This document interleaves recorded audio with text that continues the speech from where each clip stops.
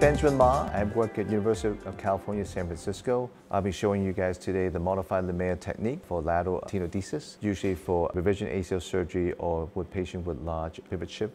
And I'm going to identify, where the IT band is. Okay.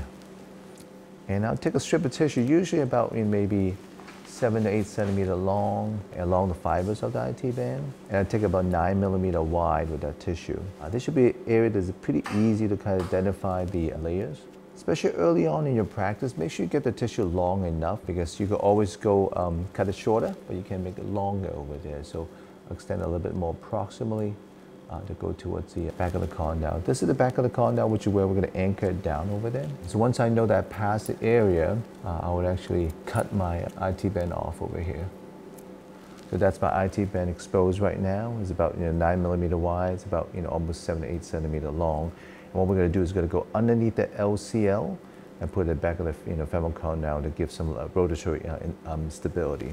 At this point, I'm going to find the lateral collateral ligament, which is the structure going up and down of this area. Okay, and you can easily identify using a scissors. Go behind the tissue. Okay, and then go also in front of the tissue over there. It's actually much thinner band than you expect it to be compared with like an MCL or even the popliteus tendon, a bit bigger than this over here. Okay. Since the tissue is relatively thin, I could just have the hemostep come through and grab that IT band over there. And that's actually where we're going to put the tissue right at the back of the condyle over there for the patient. Okay? For me, I use a why not anchor. I anchor down right along the back of the femur. And these are all suture anchors, which are really easy to use and quite good fixation also. So yeah. And this cleat system is really helpful because when you pull, it almost like self-tension the sutures over there for you. Okay. I double check the fixation, make sure they're actually in a good anchoring, and this is the length of the tissue I'm going to put through. At this point, I'm going to put some crack-out suture through the tendon itself. There are 2 sutures for this particular anchor, so I actually pass 2 crack-out sutures through each side of the iliotibial band. I put the free loop then through the middle of the tissue, and what happens is that when I pull on the free loop, it would actually automatically bring that tissue down to the anchor itself. So this is my pull-through suture. This is actually, through the other ends of the anchor. This is actually the locking stitch through the tissue. I'm going through the middle of that tissue and come through. So when I pull on this side, it will automatically bring that tissue down to the bone. I put a knot at the end over there so I know which one it is when I actually suture the other side. Then I go to the top part of the anchor right now. I grab the other suture. So again, this is my locking stitch. My free end is actually through the anchor. And that also dictates where that tissue is going to be tensioned towards. So we'll make it a little bit more distal to where the anchor point is going to be, so I have some tension to the tissue. So again, this is going to be a little bit more distal to where I put it. So when it pulls through, it will anchor that tenodesis down. So again, I tie a knot over here for this side, so you know.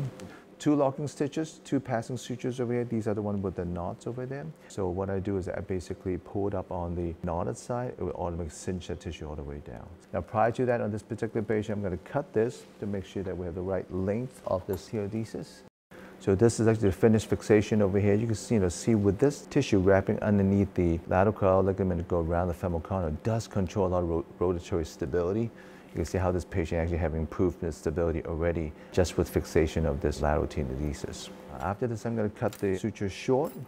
So for this one away, I'm going to close the IT band. It's important because if you don't close this area, sometimes patients do have some muscle herniation, which is very not pleasant, both cosmetically and also functionally. So it should not be too tight anyway, because the amount of tissue we took out was only about 9 millimeters or so. So yeah.